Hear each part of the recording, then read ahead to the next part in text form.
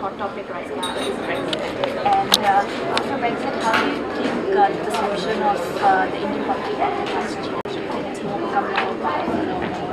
I have just been talking to a few people around, and I think what Brexit has done is make people more confident of what's going to happen to them. And anytime you think of buying any asset, you have to be very sure of your own position and before you put down money, because it's a huge investment. This way or that way, even though I know London's population was not for it, but it's behind us now. And in some ways I feel the people who are immigrants in the sense that who've been in London for very long, the Indians, a lot of the jobs were getting replaced by a whole lot of Europeans. And I actually used to feel it every time I used to come, particularly in the hospitality industry.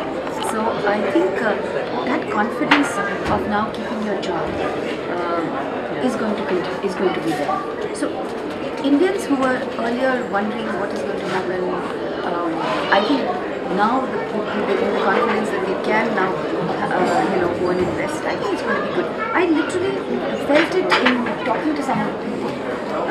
I'm not saying that they were very happy about what happened, but I think they're sure. That is always helps in such situations. But do you think this has affected also the real estate market somewhere? One of the things that was probably affected NRIs buying in India, staying here and buying in India, was more, I think, talking about the visas. And some people were coming here, getting a job, working for some time, and very soon they would think of investing back home. Very often they wanted to go back. I think once that visas were after you finished your courses, you were not getting jobs. I think all that also reduced some of the interest. Even visas for companies that come in and work here, even those tightened to some extent. And so all those things have made more of a difference. I think eventually it is really the economy, it is how Britain is doing, and that is when some. You must remember, when you buy a house in India, you don't need it. It's an investment. So it is something that you can do 2 years later. You can not do it at all because it's not going to make much difference. A lot of people are really buying it for that house in India if we ever go back. And that can happen anytime. So I think this is going to really help. In terms of, I would say, numbers, somebody else was also asking me, they had come down. I would say numbers had come down to about half of the business we were doing. A lot of people went back to India. Last 2 months we are seeing it come back again. Very honestly, my colleagues here were saying that the interest that we are seeing for people after Brexit, the calls that we're getting, is very high. And where do you see the Indian real estate industry going? We have reached it has reached a level of maturity. What is your forecast? See, Indian real estate industry, if earlier in the past you had properties literally going up 20% every year, I think that is a thing of the past. But having said that, if you invest in India today, will you get a return in 5 years' time? Definitely. Will your property appreciate in 10 years' time? Absolutely. See, India again today is a very young country. As long as people get jobs, people will buy homes. Housing, in terms of as a percentage of the GDP, is very low. It's 9%. If you look at Britain, you look at the Western countries, it's in the 50s and the 60s. So housing shortage continues to be there. I can't see housing sales. You'll always see some dip, but they go back, coming down for at least the next 5 to 7 years. So housing as an investment in India is very good. It depends on what you're trying to buy. If you're going to buy the couple of $1 million homes, yes, that is going to be soon. If you're going to buy homes which are in the middle income category, I think the next 7-8 years are very, very good. And the Indian government's also started the smart cities. How has that opened up the market for NRIs and PIOs? Has it shifted from Bombay and Delhi to So Zoya, that's a little early because there is a lot of action happening out in terms of planning. The government has announced 100 smart cities, out of which 12 or 13 have already started doing some work, but 5 or 6 of them. So the way they're trying to do it is they're going to set up a special purpose vehicle, another company in other words, which is actually going to drive it.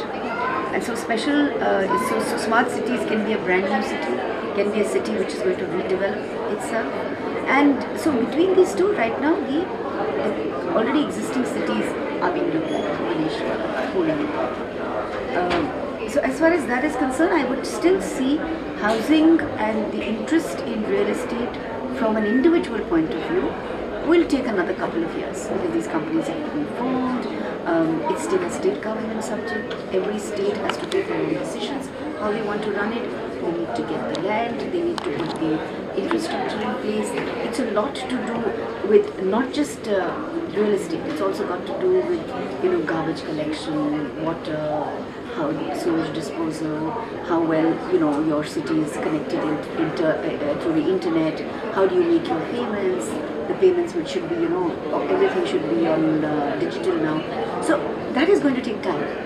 But having said that, once these cities come up, I think they'll be very nice, beautiful cities to live in. And housing can never become digital. Yes. Housing can never be virtual. You need a house. So I think it's all good news. And the last question would be that obviously one is that buying a home back in India, the other, as you mentioned, is investment. Which, according to you, which are the best cities right now which you're looking to invest in? So if I were a person here from Indian origin, NRI or whatever, of course my first thing would be to actually buy a house where I have some family. Okay? Keeping that aside, I think the metros continue to be where a lot of people come in for jobs.